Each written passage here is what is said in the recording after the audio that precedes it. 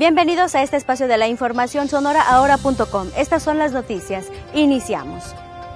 El gobernador Guillermo Padres anunció la funcionalidad de una empresa externa que administrará los recursos de la nueva tarifa del transporte urbano y señaló que dentro de los cambios que contempla Bus Sonora, Hermosillo contará con 40 unidades nuevas. Dijo que comprende la molestia de los usuarios que anhelan un mejor servicio, pero el Bus Sonora va por etapas y apenas están en la primera, que es la credencialización. Subrayó que los primeros cambios podrán observarse en el mes de octubre próximo, cuando los ingresos de la nueva tarifa del transporte se vean reflejados.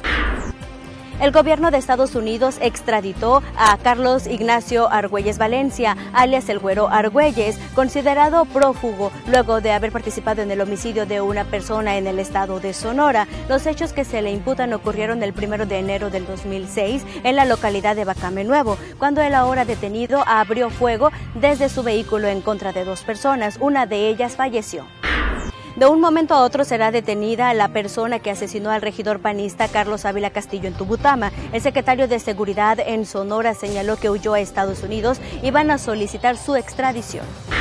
En Nogales, Sonora, agentes de la Policía Estatal investigadora detuvieron a 2 sujetos en posesión de 14 armas largas, una arma corta, así como varios cargadores y cartuchos de diferentes calibres. Los sujetos son Efrén Chávez González, de 37 años de edad, originario de Michoacán, y Daniel Octavio Zazueta Félix, de 18 años, alias El Toto, originario de Sinaloa.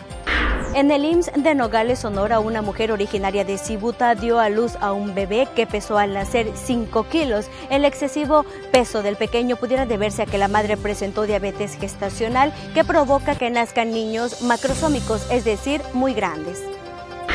En México, 5 de cada 10 niños sufren afectaciones físicas y mentales provocados por el estrés, señalan psiquiatras del Instituto Mexicano del Seguro Social, quienes alertaron sobre las consecuencias provocadas principalmente por el ambiente rígido y exigencia excesiva.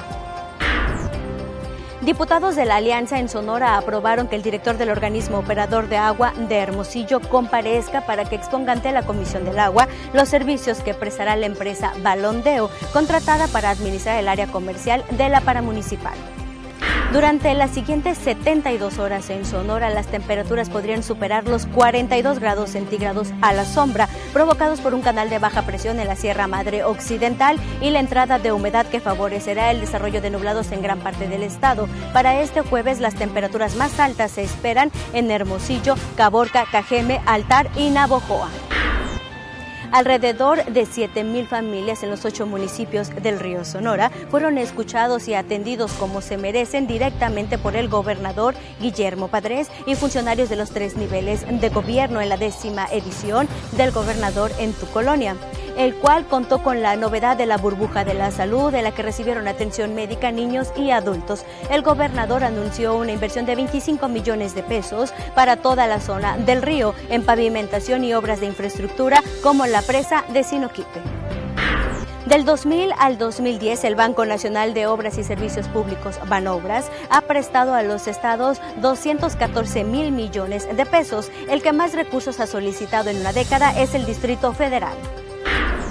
La Sala Superior del Tribunal Electoral del Poder Judicial de la Federación revocó 2 artículos del nuevo reglamento del Instituto Federal Electoral en materia de transparencia y acceso a la información, tras considerar que dichos preceptos cancelaban la posibilidad de revisar legalmente una decisión de dicho organismo por incumplir un requisito menor.